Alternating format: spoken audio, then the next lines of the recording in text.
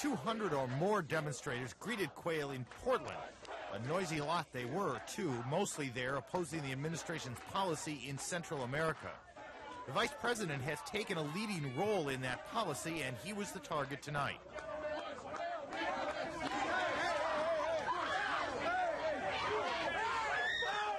Before the scuffling was over, 24 people arrested, about half for trying to force their way into the hotel where Quayle was raising money for the Republican Party. Earlier in Portland, the vice president did a bit of anti-drug work, dropping in on an FBI news conference, announcing the breakup of a Mexican black tar heroin ring.